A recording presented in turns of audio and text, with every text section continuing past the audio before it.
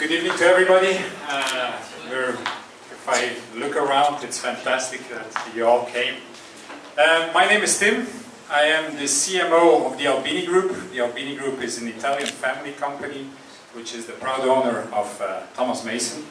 Thomas Mason has a strong link with Hong Kong, because before we actually acquired the brand in 1992, Thomas Mason was already very, very present in the Anglo-Saxon countries, and meaning also in Hong Kong. So for us, when we spoke with Simon about reorganizing another symposium, because this is not the first one on our track record together, we've done a few in Florence, we said, why don't we go to Hong Kong? Hong Kong is the first one in a series of 3 that we're going to do. So after this one, in a month and a half, we'll go to Tokyo. There'll be, in the second half of the year, another one in New York. But now, I'm just excited to hear what these fantastic 5 gentlemen are going to say. I'm pretty sure it's going to be a pleasant talk and a pleasant... I'll pass over the scepter to Simon.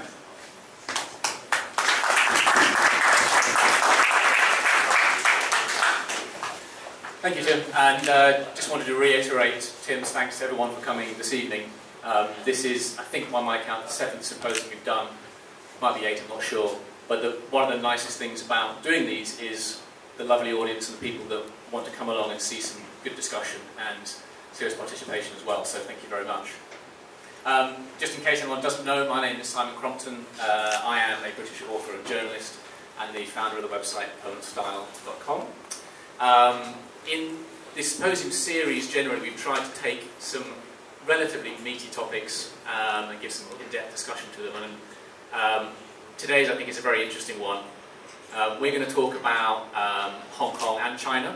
We decided to broaden the subject matter slightly and talk about both regions, because I think, first of all, we're in Hong Kong, and I also think that it's really, for me, particularly as an outsider, really interesting seeing how Hong Kong has become such a hotbed of menswear craft and classic menswear that we love in the past 10-15 years. At the same time, we've got China just next door, which is growing so incredibly fast and also has some of the top consumers for the kind of things that we love as well. So I think it'll be a really interesting discussion. We're going to talk about where menswear craft in those 2 countries, Hong Kong and China, has come from, where it is at the moment, and then possibly kind of speculate about where it's going to be in the future, whether China is eventually going to eat all the menswear craft companies in the rest of the world or not. I'm delighted to say we have some amazing speakers this evening, in some ways kind of representing different stages of how menswear craft has developed in this area as well.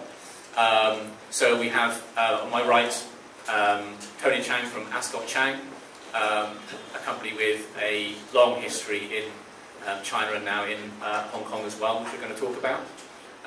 We have Mark Cho, one of the founders of the Armoury in Hong Kong, which for many people is one of the first to spur a lot of interest in classic menswear around the world. We have George Wang from Brio in Beijing, which again, really interesting for his perspective on the last few years of owning that shop and China itself. And then we also have Tobe from Craftsman Co, which is a much younger company than the other ones, but doing some really interesting things, working with manufacturing here in Hong Kong and in China. So we've got a really interesting spread of different histories which we're going to talk through. Perhaps to kick off, Tony, maybe just give us a little bit of background on Ascot Chang and how it came from China down to Hong Kong. Thank you, Simon. I can give you a real brief history of the here in Hong Kong, because I'm the oldest among here. I'm the 2nd generation of Ascot Chang. My father apprenticed under a shirt maker in Shanghai back in the 1930s. And he came to Hong Kong in 1949, and he started his own shirt company, Ascot Chang, in 1953. And since then, we have prospered. We have now 4 stores as well. So a little history. I think we should go back to 1920s and 30s, back in Shanghai, and those were the times that Shanghai is like is named Paris of the East, because we have so many Western people. We have French concession, British people, and German people. So that's how tailoring business in Shanghai grew from 2030s. I read an article saying that back in 1946, there were over 3,000 tailors in Shanghai. That's interesting. So I never knew why so much of that tailoring and shirtmaking seemed to originate in Shanghai, but it was because it was the most international city at that point. At that time, Shanghai is the most international city. Probably just like now we have in Hong Kong.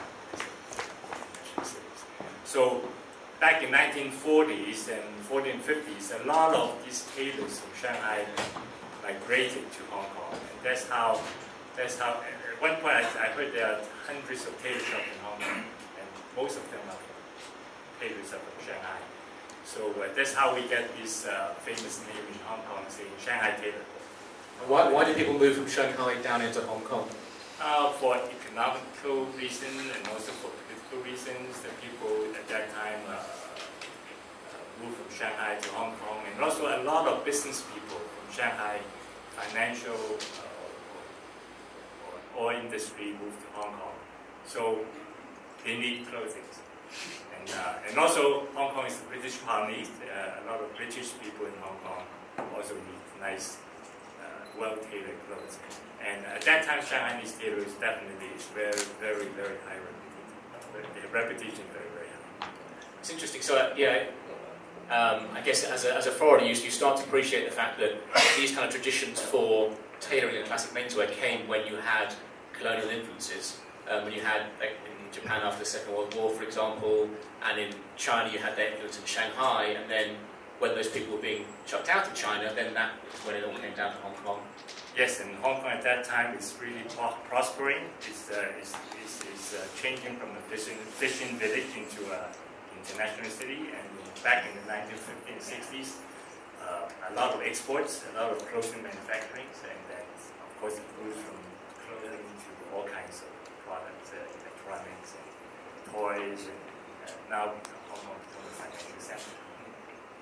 And Mark, I know you work very closely with WW Chang, who unfortunately couldn't be here this evening. Their history is quite similar, isn't it, following that same path? Yeah, that's right.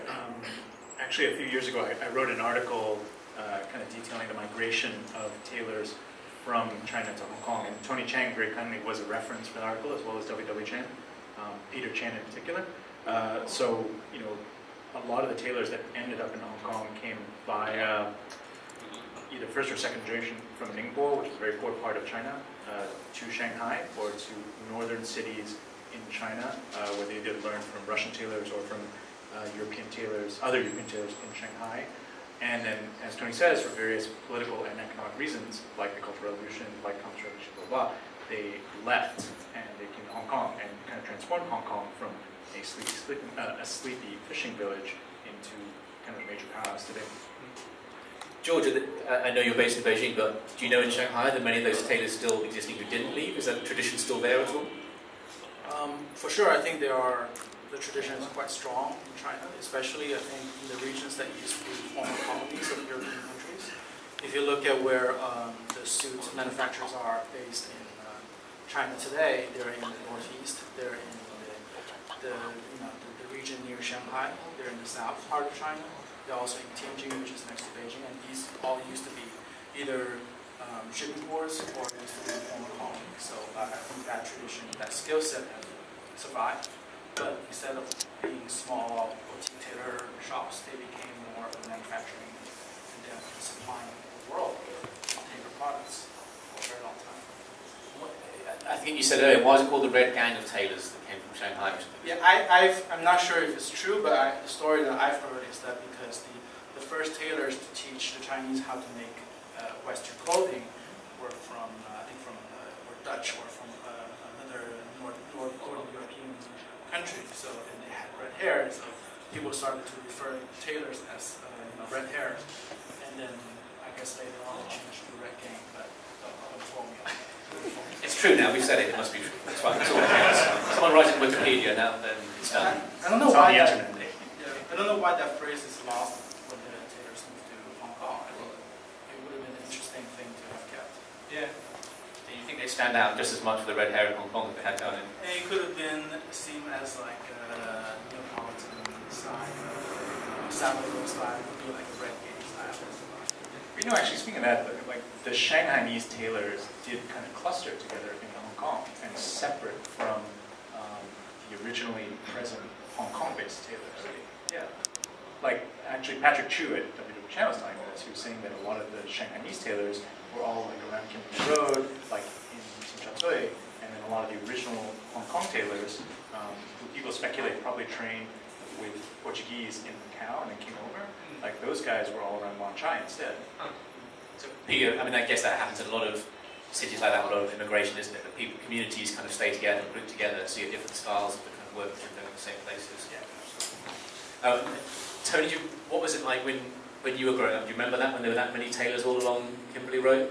Oh yes, on Kimberley Road, when my father has a shop, I still remember there's at least 19 different tailor shops, from ladies tailors, shirt manufacturer, shirt company, a couple of men's tailor shops. And I still remember vividly. It's a very vibrant place for tourists to come to Hong Kong to visit.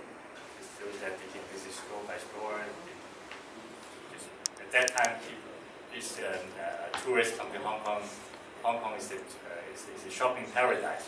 They really buy a lot. And one of the guys, what you were saying about them all being on Kimberley Road, I find it interesting because today, actually, we associate a lot of those tailors with being in hotels.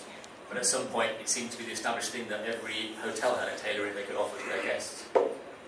I guess it's, as I said, due to the 1960s, 70s, that Hong Kong is really a place for tourists to come and to come to shop. So, and at that time, there's so many new hotels comes up, and so this tailor company want to open store in the hotel to cater to this market.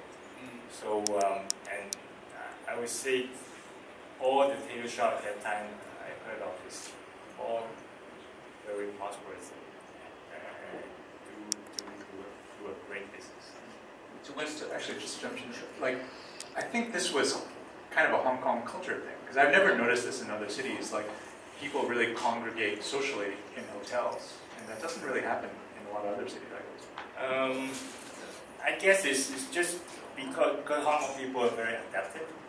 You know, and at that time, because the market really catered for a lot of tourists come to Hong Kong, so the tailoring, this tourists come to Hong Kong, they really want to shop for custom clothing. So, and that's why all these hotels also invite a lot of these fine tailors. Like Ascot Chang was invited in this hotel back in 1963. So, that was one of the reasons my father started this first brand. Yes. I'm sure my father would love to maintain the Kimberley Road shop, except it was because of the development that we had to do. So when was the peak? So 50s, 60s. That was the peak for that kind of custom clothing in Hong Kong. 60s, 70s. Okay. Even to I think early 80s. And so into the 90s, that was the time when it was the big fashion brands started taking over. Yes, yes. The ready-to-wear noticed well. At that time, all brands have shirts, all brands have clothing, and they come out with all different design, styling. All of a sudden, the younger generation during that period of time, they all catered to buy ready-to-wear. And of course, these brands like Giorgio Armani, Hugo Boss. That really takes on the fashion of menswear. So how did you survive those 60 years? The 90s must be the hardest time. Well, Ascot Chang does witness the ups and downs of tailoring business in Hong Kong since 1950. Of course, I didn't know the early part because I only joined the company in 1997. Definitely, I think one thing that most important for custom tailoring, custom clothing is really because we are servicing a group of customers that they are looking for something that's special that they need. So as long as you're catering that, if you're servicing the customer, you're selling them, you're giving the clothing that really fits in. So this is how we nurture our customers so that the customer will come back. So this is how Ascot Chang grows from there on to even up to now. I will always say custom clothing business is a niche. It's always there. It can never die. And I think that's the point we'll get onto slightly later as well, which is a good one, is that throughout Ascot Chang's history, it's really been something that people needed and had to have as part of a uniform for day-to-day wear. And the question is if that still exists in new societies, particularly in China, for example. Okay, so let's maybe then shift forwards. If we're looking at when Mark, you and I guess George as well were kind of here and aware of Hong Kong, was it, when you were growing up, was it mostly then brands dominated? I didn't grow up here. But it is an interesting question because, again, I had a similar conversation with Patrick and Tobe Fong. The 90s was tough, I think, for a lot of custom clothing guys. I think ready-to-wear really hit the scene in a big way and kind of took a lot of tailors off guard, caught a lot of tailors off guard. And when young customers really started to come back into the shops, it was mid-2000s. And frankly, a lot of it was style form. Like, I certainly spent a lot of time on style form, like early 2000s too. I think you can't underestimate how important the internet was in like revitalizing tailoring for Hong Kong tailors, especially. And was that particularly in Hong Kong? Is there something about Hong Kong with just the concentration or of people like that, professionals looking for clothing, that means that it has a particular impact? I think it was a bunch of stuff. So, firstly, I think in Hong Kong, generally, you can get pretty good to very good tailoring for not very much money. And so that really gives you the opportunity to experiment, try new things, and, you know, like, they can do it quickly.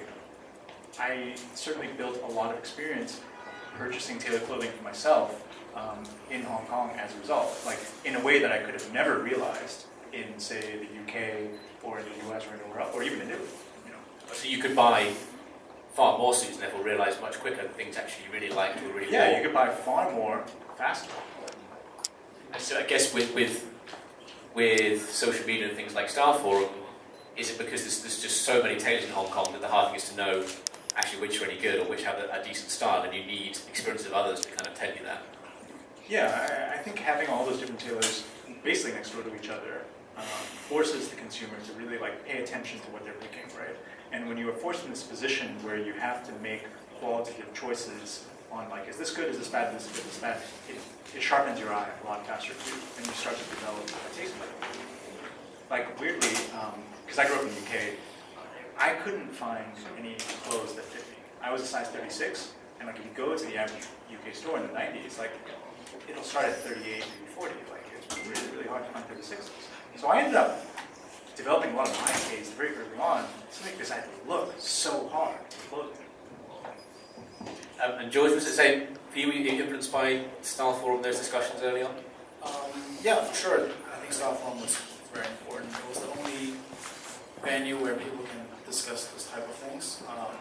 And I arrived in Hong Kong in 2004, and I worked in finance, so I had to dress in tailoring pretty much every day. And that's when I started to wear it and started to get into it. But very quickly, I began to like Italian style and like the more softer look. So I didn't really spend that much time in Hong Kong working with local tailors. I really, when I had an opportunity, I would go to Japan and then buy ready-to-wear Italian brands, which at that time was the only place where you could get them. And then when I had more freedom, from 2010, I started to go to Italy for the sole purpose of buying bespoke. And that's kind of my history with the style. But over the course of the past 10 years or so, the local tailors have definitely changed as well. I mean, they're both. Sorry. Like we met in 2006 or 7, something like that, like more than 10 years. And there was like a bunch of us, like you, me, Alan, Gary Talk, who wrote that Master Shoemaker book. I forgot his name. Guido Wangarini. It's sad that I know people by their Instagram names. You know, like when you get a bunch of people, Grimwong, there we go. Like when you get a bunch of those people together and you get to talk about tailoring and nothing else because you're a bit sad, like that's a great way to develop knowledge too. Yeah, I think Hong Kong also helped all of us develop our tastes and preferences, because I don't see any other place and any other city in the world where you can gather, you know, these people together that just come from the smallness of the city, and you know, whatever your interests are, you can find someone who shares similar interests within, you know, 5 kilometers. And it's very easy to get together, and you don't need to have purely the discussion online. You can also have offline discussions as well, especially when it comes to tailoring. It's such a 3-dimensional thing. It's so much better to actually see and feel it and to wear it than to just talk about it and look at photos. Because photos is just a horrible way to look at clothing and style in general. And Toby, to bring you in here, is it the same? Was it the same for you when you were discovering clothes? Did social media and things like Style Forum have a big influence? Absolutely. So my partner and I actually met on the forum. It wasn't a Style Forum. It's called HK Discuss. And then back, I think it's around 10, 15 years ago, we were into like streetwear and stuff. And that's how our relationship was formed, and then that's how we started this company. But then at first, our first initial orders was actually a GMTO from Style Forum customers. Yeah. And then, so the first 2 years we were just selling on Instagram. We did not even have a proper website, right? And then now with e-com and stuff, like things are moving a lot quicker, but I think all the brands should not neglect social media. And so, if we're sort of keeping roughly in that kind of chronological order, Mark, then when you started the Armoury, you were inspired by a lot of things you had seen, a lot of things you had made, and wanted to produce something that would service this market. But you were one of the Armoury the first to do that. You know, what kind of all the time, and I still liked it, and I was like, oh, I should probably do something with this if I still like this, right? And fortunately, you know, as you dig and dig and dig, you get to see a lot of great tailors, you get to handle a lot of great product. Like, for instance, George was actually the first one to introduce me to Keaton. Like, I'd never handled a proper Keaton jacket until I saw George's, you know, and that, as George was saying, like, you can't figure these things out in photos. You have to handle it, and once you handle it, then you really get a sense of like what that product is too. And maybe sticking with the Hong Kong theme, do you think was it that much easier to do it in Hong Kong? Do you think it would have happened quite so easily? Because it seems, again, from an outsider's point of view, you know, I only come to Hong Kong very rarely, that there seems to be just this kind of melting pot of these kind of people and these kind of shops, which I think a lot of people would necessarily pick Hong Kong as the obvious place that to happen. Well, for the Armoury, Hong Kong was the first choice because we had such a close relationship with W.W. Chen. And a lot of people might not know this, but like that store that we have in the Pedro building was originally meant to be for W.W. Chen.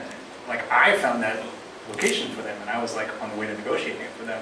But then they decided, oh, it's like not quite right for us. And so I thought, oh, well, I really want to do this. I'll do it, and then you guys can work with it. So I don't know if you remember, but like W.W. Chen and us, like we used to take orders on that W.W. Chen for the first couple of years. I remember meeting you and Alan in some hotel in Mayfair somewhere. It was the first time I think I met either of you. That's not a good way to explain it. Don't explain it like that, please. It was a wonderful evening. I don't know what you're talking about. No words. I'm going to talk about how you took your pants off. And then maybe if we... One thing I find interesting is this dynamic between Hong Kong and China, because we've established that Hong Kong has unique reasons for these kind of things often happening here. But then, George, when you started in Beijing, I mean, you were based there, right? That's where you thought... But was it also to do with what China was like as a market at that point? That was an obvious place to be? Well, I mean, I got into the style, you know, I think way before the market was ready in China. I never really thought that I would open a store one day. But, you know, at the time when I was thinking about it, Armoury had already opened for, what did you, 10 years ago? 2010. Yeah, you know, more or less 10 years ago. It has been around for a while, and I've come to know the people in the trade quite well. And they, you know, in 2014, 2013, in China, people are beginning to recognize this genre, but there aren't any local options available at the time. I mean, compared to Hong Kong, at least you had local tailors who are very, very good quality tailors. In China, there was more or less nothing. And I just thought, you know, I'm there. I have the resources, I have the drive, the passion for it. If I don't do it, you know, it would be a shame, right? So that was really the only reason I did it. We opened in 2015, January, and we're going on to our 5th year. And then, you know, if you look at the Hong Kong market today, it seems very vibrant, very good, fast growth. But I remember when Armoury first opened, you know, it was very quiet. I used to hang out there quite a bit. No one was walking in. But of course, Mark has done a great job with, you know, with the business, and he has really opened up the market, I think, in Asia for a lot of us, and people that came after. Actually, just going back, because I realized I didn't answer your question, I was too busy talking myself. The great thing about Hong Kong, again, is because there's so many tailors. And so when we opened the Armoury, we were actually really worried, are people going to understand something like a Neapolitan made-to-measure garment, like a ratio, which is like soft, but fully handmade, blah, blah, blah. And actually, yes, they really understand it, because they've already cut their teeth looking at stuff from other tailors. Right. They put it on, they're like, oh, this really does feel different. Like, that education is really important. And for George, you know, I think, like, it is definitely a struggle, because you have to do so much more education to get the Chinese customer up to a knowledge level that's similar to Hong Kong's too. I think in the beginning, when we first opened, I think social media wasn't that prevalent as it was today. I think Instagram was just started. So, you know, most of the customers that we got in the first, you know, year or so, it was like their first bespoke order. So we have to first of all explain what bespoke is, what tailoring is, and also the particular style that we were doing at the time. It seemed very confusing, right, as a customer. So actually we try to not talk too much. We just, you know, give them a suit and let them kind of figure it out on their own. But you know, social media came and the market grew really fast. The customers became much more sophisticated in a very short term. Now it's much easier, but at the same time it's becoming much more competitive as well. So the difficulty level of doing business hasn't really changed. It's just you're faced with different challenges. Tony, have you seen the Chinese market change in the time you've been at Ascot Chang? Well, we've been in China market for almost 20 years. Well, China market definitely changed quite a bit. As I'm hearing from George that back in 2015, European stores, you know, definitely I would say in China market you need to separate them in 3 different dimensions. I'm sure there are a lot of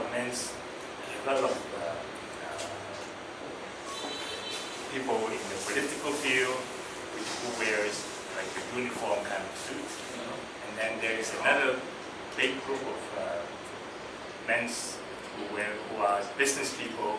They don't care much about. They don't have time to really invest, you know, or they have time to learn about all these Neapolitan British tailors. They come in, they just want something that fits it, and they want to go out to meetings, to do business in a very nice, dressed very nicely. But in terms of that, in the past 20 years, it's definitely due to the economy in China. China goes ups and downs. There's times that it's really flourish. People comes in and show me the best.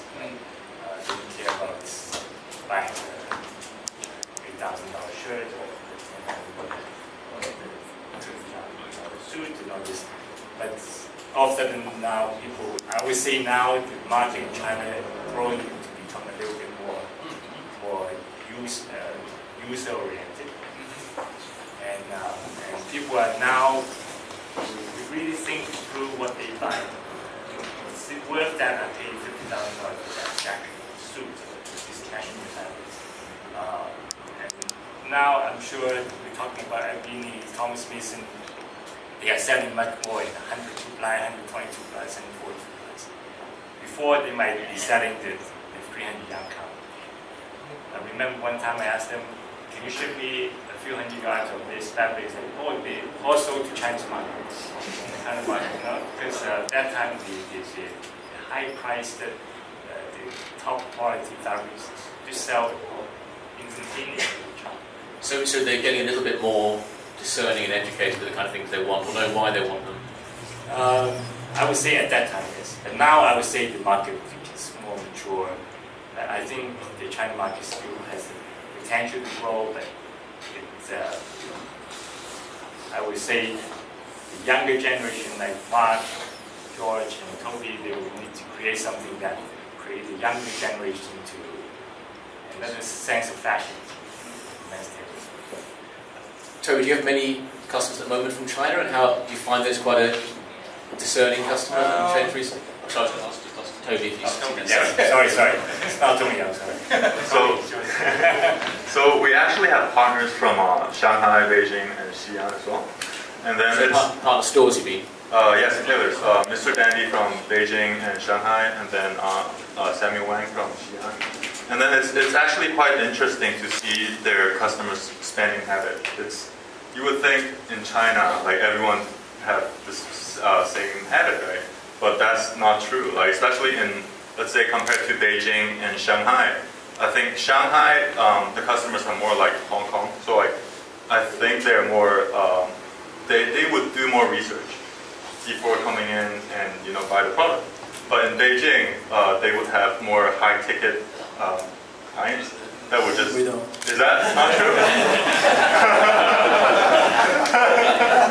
Because that's what I heard from our, from the orders too, from for our jackets. What do you find those I think if your customer has to do a lot of research before they come to you, you're not doing a good job as a retailer. I think you should, as a retailer, you should inspire confidence in your customers, and they should just come and shop with you. And if they have complete trust in you, then you should be doing what you're doing. If you're arguing constantly with your customers about what is right, what is wrong, then maybe you should think about what you're doing.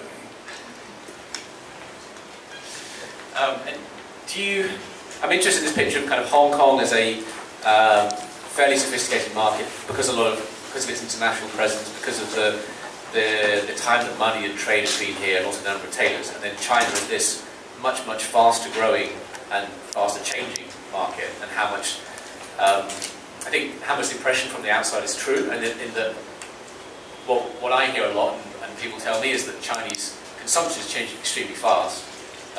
Tailors will tell me that they've been traveling around the world for 20 years, and they've seen the Middle Eastern clients or the Russian clients not change their taste at all in that time. But in the last just 5 years, Chinese clients have changed hugely from wanting the big brands or big, very bright things to wanting actually much more sartorial or classic things. Do you think that's a trend, or is that something that's going to go away, or is that actually just a maturing of the taste? I think in general the wealth that has been created in China are fairly new. So there isn't that much established taste or preferences or aesthetic in the Chinese fashion market. So people are very much driven and influenced by trends and marketing. Even in classic menswear, which is considered a staple in more developed countries and markets. In China, I think it's very much a trend. I think people are swinging to this trend at the moment, but someday, something else will capture your attention, and go to a complete different direction. But I think it's very encouraging that companies like Ascot Chang and Tobe Fong has been around for generations. I think if you are truly high quality, you offer something unique, you will have enough space to continue on. Just to add a little bit to that, because you mentioned, like, you talk to British tailors and they say that their Russian or their Middle Eastern clientele shops in a certain way, and this alludes also to what Tony Chang was saying. I went to a middle school friend's wedding. He lives in New York and he married this Russian lady, and so this is the first time I've been to a Russian wedding. And I tell you what, man, if you go to a Russian wedding, you will understand why everyone is wearing a dark, shiny suit. Because like the entire thing just happens in very, very dark areas. I was invited to the wedding brunch the next day. The wedding brunch, which was supposedly by the seaside, was in a nightclub by the seaside at 4 p.m. in the basement, right? Like, in those sorts of environments, right, that's the culture. Like, if that is your culture, then actually the clothes that you're buying, that's the need for those clothes. The need for those clothes is to be shiny and noticeable in an environment like that. And so their taste has matured in that specific way for that specific need. Yeah, and so I guess what we're talking about, we find it hard to predict is actually how China's going to develop in that sense, because it's just moving so fast, and as George said, the money is so new that you don't have the establishment of that culture in the same way. I mean, I think a lot of us, particularly in the West, can take it for granted that we have certain reference points and certain assumptions about clothing which are built off things we've grown up with, or our peers, or our friends, or our family, but you just don't have that necessarily in new markets like China. Is that fair, George, do you think? Yeah, I think that's very true. I think, you know, when the kids of my current customers, when they grow up, they're going to have those reference points from their fathers. And at that time, maybe the market will be much more mature than they are today. But hopefully it won't take that long. Maybe, and also what I'd like to touch on, that's I guess China from the consumption side, but from a manufacturing or production side, to see how that's changed or developed as well. Because I find, at the moment, I keep on seeing new brands starting, new shops starting. We hear about them, they come in London, when they come to London for trunk shows. And they're often working with a small factory or a small workshop in China. And my question is, have those workshops always been there? They're doing something completely different and waiting for this to come along? Are the workshops themselves changing and becoming more innovative and modern, or is it just the fact that people are going there and asking for particular things? Does that make sense? I think the manufacturing in China is set up for large scale orders. So it's very difficult to find suppliers in China if you're a small brand, if you're a small business. So what ends up happening is you have to go from manufacturer to manufacturer, because maybe this season they might have a little gap in their production schedule, so they can accommodate you. But then next season they receive a large order from a big brand, then you have to go find someone else. But in general, I think the manufacturing quality in China it's at the top. Personally, there is no longer any stigma associated with made in China. And in particular genres and categories, I think Chinese manufacturing are probably the best in the world in terms of technical clothing, in terms of menswear. You can find the best manufacturers in China. The only problem is to find the one who's doing both good quality and at the same time willing to accept small orders. And I have a friend who has his own brand in Beijing, and he ended up having to book the production of the small factory that he's working with for the full year in order for them to accommodate him. So he's basically underwriting, the income of that particular factory, and that's, in terms of cost, it's probably on the same level as Japan. If you were making a pair of jeans in Japan, it will probably cost you the same as if you were making in China, but then you don't really get that recognition in the marketplace. So that, that's the current situation. I don't know where it's going. Toby, how do you find it? Because you have production in China and in Hong Kong, right? Oh, Yeah. sorry, Toby, not Tony. Sorry. Yes, so our bespoke and MTM orders are actually in Hong Kong and then ready to wear out in China. The reason for that is because even though Hong Kong's wages are much higher than China, but we want to keep the QC high. And whereas, because TC and I are based in Hong Kong, and it's just way too many households to travel back and forth, and that's why we decided to keep the bespoke and MTM based in Hong Kong. Yeah. just more. It's easier to keep track of production if it's local, basically. Exactly. Yeah. I mean, it's interesting that I think it's again, it's not. I think it's exaggerated as a trend, but in the UK, you do see brands coming back that used to make in China and now making in the UK. And I think mostly they get very good PR if they do it that way. But they always say the big benefit is not quality or anything like that. The big benefit is the fact that actually you just can drive an hour and go to your factory and correct something rather than having to try and do it online or fly to the side of the world, basically. And Tony, do you have any experience in that from a production point of view? As Toby said, definitely the production in Hong Kong can have a closer eyes on it. But nowadays in Hong Kong, it's very, very tough to find good tailors. And I must say that the few good tailors we have still in our workshops, custom clothing, they are all close to 70s.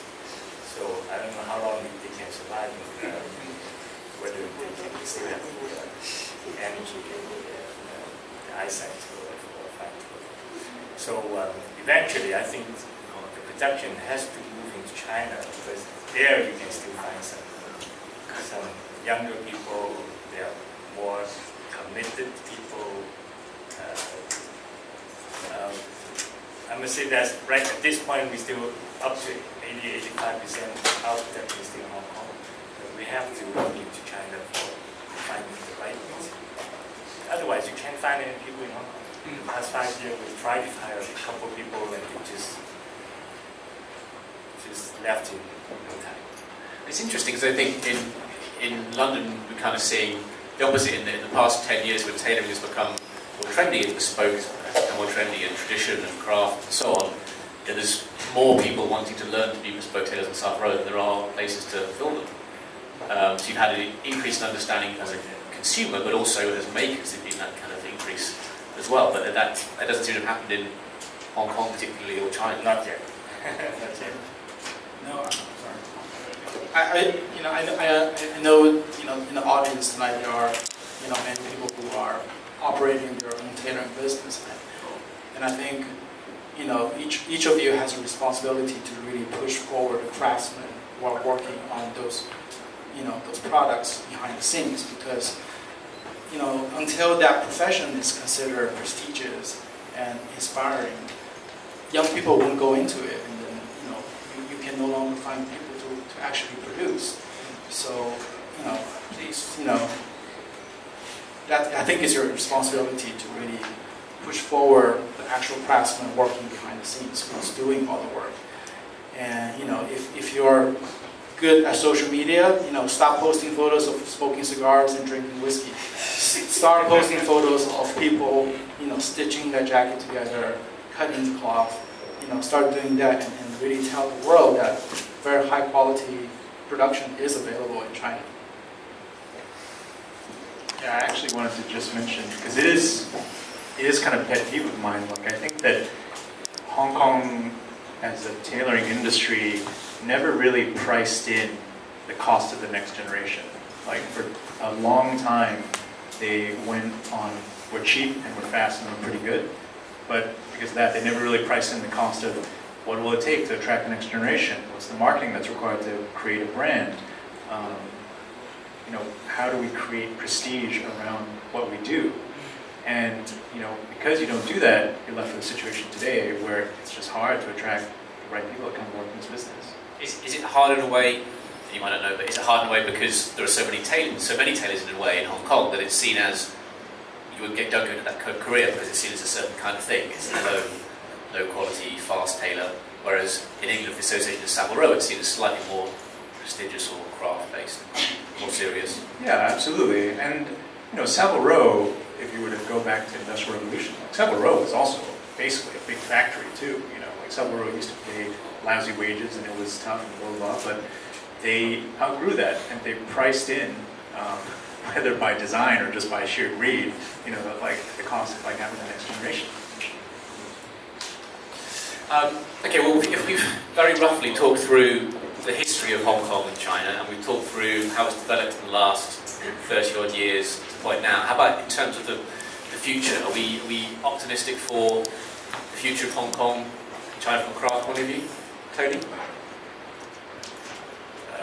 For me, I would point out that is the rental in Hong Kong. I think catering business that I talk about will never go away. You know, there's always a need. There are always people needed to find clothing. Be it they need to fit, or be it they wanted the quality of making, or the style. But nowadays, Hong Kong rental is, you know, if our business cannot catch up with rental, then we'll be down. It's too much of a commercial in the shopping hub that's driving out some of those names, basically. Yes. But in terms of China, I think the market is if the economy in China grew in the pace as we are now, I'm sure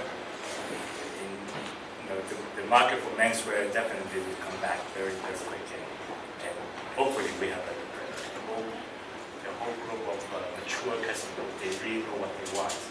Then it's time that we can really show them that what we need. Toby, I guess you must be relatively optimistic. You just started your own brand. How do you see the future? Very optimistic. I actually know a shirt maker. Well, they're not really artisanal, but what they do is in China they would have different tailors to go to your location, your office, or your home to measure your body for you. And then they're selling around 15,000 shirts a month. Like, it's ridiculous. And then I think the market is there. And like Tony said, there's a need. But it's just, I think we have to blend retail and digital together. And then there are brands like Indochino or Bonobos, like all these digital giants, right? But they don't know the craft, right? But I mean, if we can blend these together, that would be something interesting. George, if you see this as being a trend, China's much more trend driven, does that mean that you, in the future, have to plan for maybe changing your offering a little bit, or what do you think? Well, when I started Brio, it was very much what I liked, and then later on, you know, I started to get customers and started to communicate with customers, with the market. I think I changed a bit to try to cater to other people's taste, but I feel like I've swung too far. So in the past few seasons, I've been kind of coming back, because I think at the end of the day, each store or business has to have an identity, and you can't cater to everyone. And you know, if I'm just selling to the people who agrees with me, who likes what I do, that's fine. You know, I think the market is big enough for, you know, a very diverse retailing scene to exist, and I hope that's what happens. I don't want a bunch of stores that are exactly the same. I think that would be boring, both for customers and for people who are actually operating the business. It's interesting, isn't it? Because I think there's often, you guys obviously know much better than me, but there must be this tension the whole time between a lot of people start a brand or they start a shop because there's something they really love and they want to talk about it, they want to represent it, they want to sell it. But their tastes don't necessarily change at the same speed as the market might change, for example.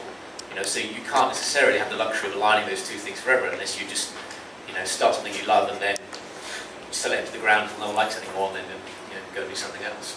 And Mark, how have you found that over the past 9-10 years? Yeah, I mean, we develop our collections in-house, so we are looking at thousands of fabrics a season and paring it down to 15 pieces a season, so 30 pieces a year. Like, when you are looking at that many fabrics year in, year out, like, definitely your taste will be changing faster than the marketplace, because the marketplace is just not seeing that many variations of a theme or that many variations on an idea. And you know, this is why I like this business too. Like, as much as it is a product business, it is also a hospitality business. And I do enjoy, like, getting to know my customer and being able to try and do something that actually will serve them properly.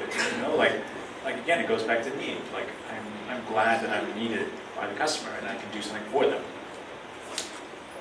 And maybe just one last kind of forward-looking question before we see if someone's got any questions in the audience.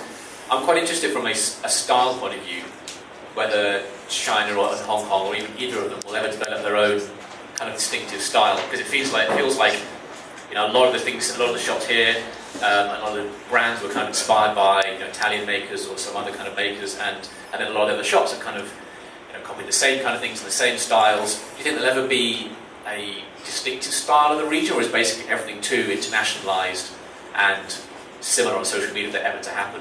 Maybe, Toby, what do you think? Do you think this could be a style that's more distinctive of this region? I think it depends on the climate and location. I remember after Pity, I was wearing this tobacco linen suit in London, and this guy was like, what are you wearing? Like, this guy just walked us straight and goes, what are you wearing? Right? But then it's different, because like in Italy, when the sun is always out and it's hot, you don't want to wear an English suit. You know, that's like the same in Hong Kong. It's humid here. It's always hot, but then when you go into the office, it's always like super freezing and whatnot. So you need to have something that fits the climate instead of, you know, I think that it's the climate that shapes the norm. You can develop some kind of style that means that you have a jacket you put on when you go indoors, basically, to wardrobe. Yeah. George and Mark, any views whether there can ever be a distinctive Chinese or Hong Kong style? I think it's very difficult today because of social media. I think, you know, if you look at the popular accounts in classic menswear, people are dressed pretty much the same. And if that's what you're aspiring to be like, then you're going to dress the same. And, you know, I would like there to be more creativity and more individual, you know, expressions. It's difficult. But the person who does it is going to be the winner, in my opinion. Mark, any views? It's a tough one. Like I never set out to represent particular. Like I never said, oh, I'm representing all of Asia or all of Hong Kong or whatever, right? Like the Armoury does certain things.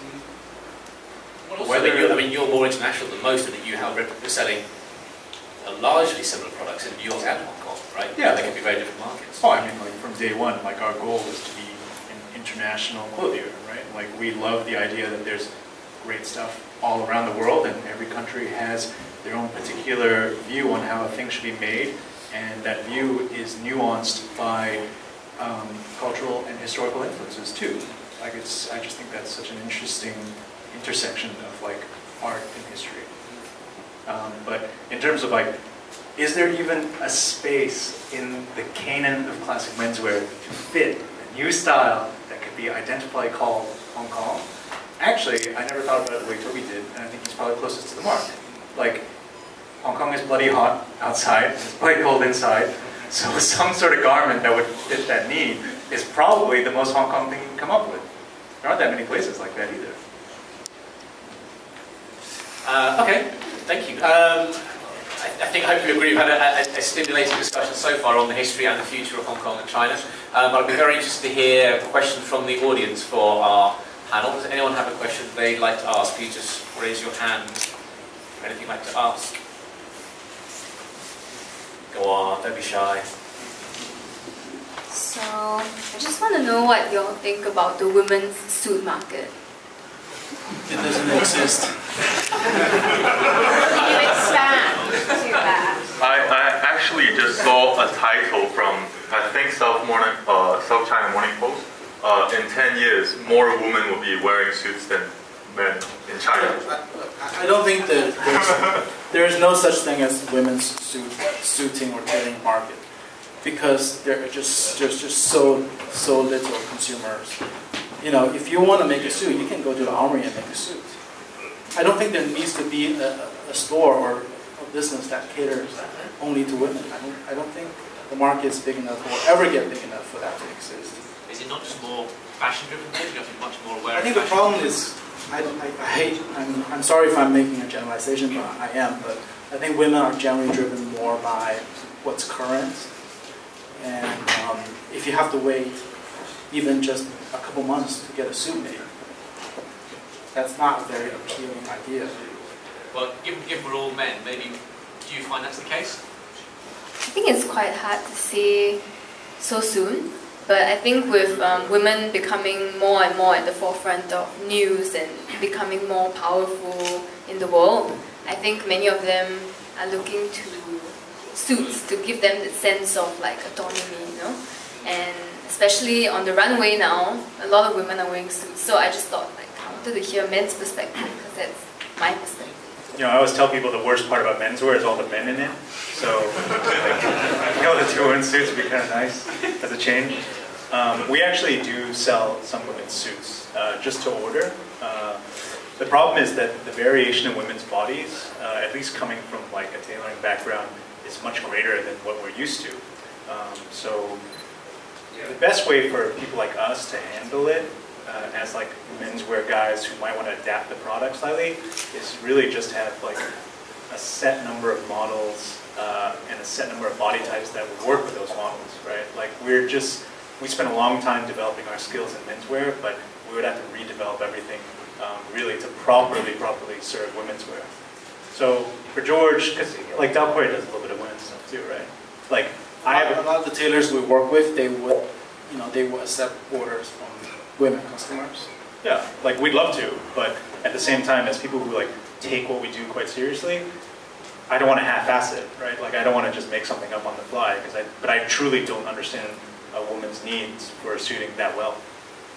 I think technically making a suit or jacket for men or for women, it's not that different. But I once talked to a tailor that I work with who refuses to make for women. His reason was that he can't meet their expectations because he doesn't understand what women want.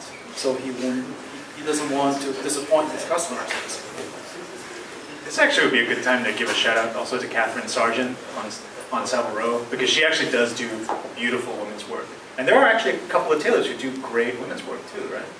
I was just going to say, actually, I think Catherine's a great example because she very specifically, when women come in, has a book of sketches and examples of all the different styles of suits you can make. Because she says the problem with women is some women are used to wearing a jacket which is just phenomenally tight, and that's what they want, that's what they're used to, and it's incredibly short. Whereas other one, maybe the fashion, what they're used to is something which is slightly more drapey and loose. And neither of those things are anything to do with menswear, so you have to establish very early on with the female customer actually the kind of suit they're after. And that will be, there'll be 4, 5, 6 different styles that they might want, whereas a men's are really only one of those. And that's the biggest challenge for her, and if you can narrow those down really a lot from the start, then there's a chance of making it. But she makes a lot of women's clothing that works for her, but it has to be visual examples, otherwise it can't be expectations. So why do you think Italian tailoring has been more popular in China and Hong Kong than British tailoring? I think in the age of social media, we live in a hashtag culture. I think there are just more things on an Italian jacket that you can hashtag than on a British jacket. It's funny because it's true. So basically, there's more words that sound cool in Italian that you can repeat, basically. No, I mean, like, you have the short shoulder, you have, the darker one. I mean, because when people are buying fashion, they are not just buying clothes, they're buying, a lifestyle, they're buying, a lot of other things with it. Yeah. So the better they're able to comprehend what they're buying, the easier it is for them to part with their money. So I think that's the real reason why Italian style is more popular than British style, because it's easier to communicate the idea of Italian style. Everything is more on the surface, it's more superficial, it's more apparent. That's my opinion. I think it goes to a point you made earlier when we were talking, which I thought was a really good one, which is for most customers, and particularly your customers, people are coming and buying the suit and getting into tailoring for the first time because they think it's cool, they think it's a style they like, they've seen someone wearing it and look very cool. It's only later on they realise some of the heritage stuff and the craft stuff that we really like, or the relationship stuff. It has to have that initial draw of looking cool and being trendy in some way, right? And I think maybe we've been quite fortunate in having that in the last few years, but the challenge or the kind of scary thing is that might not last forever. You don't have people who become aware of tailoring for long enough to really realise there's other advances.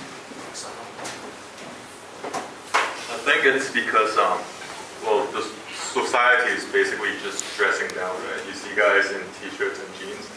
And then when you, you know, with this like huge padded English suit, you just look, I don't know, the contrast is just so huge. I think wearing a suit is a choice rather than a routine, I guess, in offices especially. Even in, I think JP Morgan, right? They just announced that you don't have to wear a suit. Goldman Sachs. You don't have to wear a suit or tie to work anymore.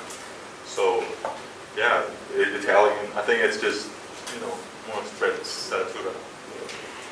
Yeah, it speaks slightly less cynical than George, perhaps. It's like, yeah, maybe casualization. I mean, it's also lighter, right? I mean, I don't live in Hong Kong, but it must be pretty humid here, and it's slightly easier to wear than English tailoring. Yeah, I mean, in terms of weight, definitely Italian tailoring is lighter. However, I think in terms of comfort, a well-made suit, a well-made jacket should be comfortable. It doesn't matter where it's made. So I don't think comfort is an issue. Maybe it's just a preconception of what is comfortable. Especially compared to a ready-to-wear example of the same style, right? I would say that Italian style is more easily adapted to ready-to-wear compared to British style. That's a good point. Any more questions? I was just wondering, Thomas Mason tells us that they sell quite a lot of women's fabrics for women's shirts. So I'm just wondering whether that is a trend in Hong Kong and China for women's shirts. Is that a growing trend? Well, basically, it's very curious you ask that, because we will come out with a new swatch book by the 1st of May in Europe and then later on into Asia, where for the first time we're going to put a booklet for MTM fabrics for women. Now the issue is, and I agree a bit with the panel, it's very interesting because I personally believe, and my whole team believes, that there's a market for that. The problem is finding manufacturers, because also in Italy, for sure, it's something that has become more popular. The sartorial way of dressing for women, it's something that comes from high fashion, that for sure is something that is pushed. So probably, yes, we go towards that trend, and Albini is, of course, or Thomas Mason is picking up on that.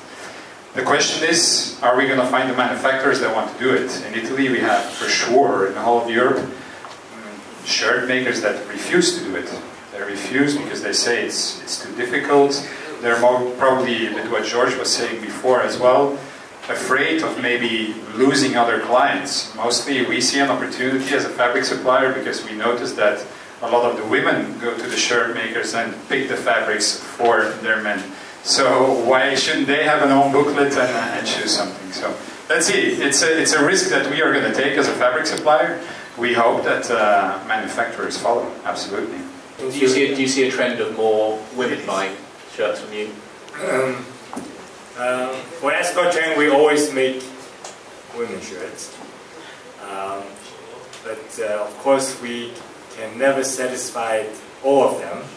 Because for ladies, as George mentioned it before that, there are tailors that are afraid to make women's shirts because it's hard to get the matchings right. You know, whether the expectation of the shirt that the ladies want. What we always tell our customers that the ladies shirt that we made is very man style. If you're looking for man style lady shirts, I'm sure a lot of tailors here in Hong Kong they can make it. Because then that means that the cutting of the shirt is more a man style. Because when you come to a lady shirt, the definition can be very, very broad. It can be very a lot of frills or a lot of different, more feminine kind of shirts. Then the tailor cannot sometimes appropriate it. Any other questions? Was there one at the back? Yeah. It was especially heartening to hear George speak about the excellence in craft that's been demonstrated in mainland China and Hong Kong for a sustained period of time, not just in clothing manufacturing, but also in ceramics, homewares, other areas of areas of design, but it's not something which is particularly appreciated by people who are from Hong Kong or China, in my personal observation. And I've analysed this qualitatively at length. So my question is, what approach would you, as outstanding retailers, use in order to convince people locally within China and Hong Kong that their own craft industries are worth supporting? Because what we've noticed, in particular in the luxury media sector, is that a lot of independent menswear retailers, they end up stocking European brands, Italian brands, German brands, English brands, and they are marketing and selling directly to their own population in China and, for the most part in Hong Kong as well. So that question is, how do you draw attention and appreciation back to, the craftsmen and the artisans here in China and Hong Kong? The situation is actually really similar to Japanese brands in Japan. Right? Like in general, I think a lot of Japanese don't fully appreciate how great their domestic brands are. And so for a lot of Japanese brands, their first port of call will be, how do I export this? They don't even necessarily think about their domestic market. They say, how do I export this first, build an audience overseas, and use that as a way to attract interest domestically? And there's no reason why that wouldn't work in Hong Kong or in China either. Well, in my case in particular, I never set up Brio as a promoter of local craft. We have always been about, more or less Italian style with English taste. That is kind of how I, define our aesthetic. And, we have always been about working with, makers that have authenticity. Because I think we're not just selling the product, we're also selling the culture behind the product. So we don't actually have a lot of things that are manufactured in China. But pretty soon after we started business, I approached Patrick from Chang because I really wanted to use my platform to promote a local craftsman. And, for me, by setting certain standards of my own business and playing in that level, then hopefully when I bring another Chinese brand or Chinese craftsman on board, that's going to be a signal to the market that it's an excellent choice, it's an excellent option. What I said earlier, I think, was more for people who are, running local tailor shops, who are having 100% production in China. And I think, if that's your main business, then I think there should be a responsibility to promote the craftsman. Any other last questions before we all go for a drink and some food? Not that actually dissuade you from asking another question. Please go ahead if you have one. Yeah, we have one more at the back. Okay. So the last bit of question is coming from someone like myself, who comes from a slightly similar background to George, who has been part of a white-collar population, and then having an interest starting into the menswear trade. And I guess the question really is, how do we, as the business, whether it could be the business of fashion, really it could be some digital consultants, or it could be investment bankers, or really those who work on the business side of things, then how can we work to help bring forward the traditions, not so to help promote the prosperity of the menswear trade? Can be coming from for example, predicting the customer analytics to predict, for example, the demand of women's shirts. Can be around helping the demands from some small factories, just like George has mentioned previously. Then really, just to summarize the word, and how can we as the business help the world of menswear or the trade? You guys work with any external businesses to help? That's always welcome. I think, of course, buy, wear it, but also share what you love, and be selective about what you buy and who you buy from. Don't go for, the businesses that are just a price arbitrage. Buy from someone whose price may be a little bit higher, but have priced in other values into the purchase. I think be a smart consumer. Really. I think that's an interesting point we were talking about earlier when we were running to the points we were going to talk about, was that I personally find that as a consumer, I take much more like I'm much more likely to buy from brands that I know or have a relationship with, or that have a shop that I've known and frequented over time. Partly through laziness, and I don't have the time to kind of rattle through all the different kind of online stores trying to find the best possible price. But also just feel like I am actually supporting something when I buy one of these places. You know, if I buy from the Armoury online and someone else is selling a similar thing but it's only an online store, part of me is thinking actually, you know, I really like the experience of going to the Armoury stores, even though they only do it once or twice a year. And part of it is actually kind of supporting it because I understand it, I know the suppliers they use and so on. But I use the word as a patron, right? I think that's the word I used earlier. Like you're acting as a patron to someone, really kind of supporting it. I think that's a really nice idea, a nice way to think about kind of consuming these kind of menswear products. Thank you very much, everyone. That was a good round of questions. Thank you very much, particularly to the questions from the female members of the audience. That's much appreciated and very rare in these discussions. Thank you very much. Thank you very much to everyone for coming. Thank you to Albini for being our wonderful sponsor this evening. Thank you to our wonderful speakers, to Toby, Tony, Mark and George.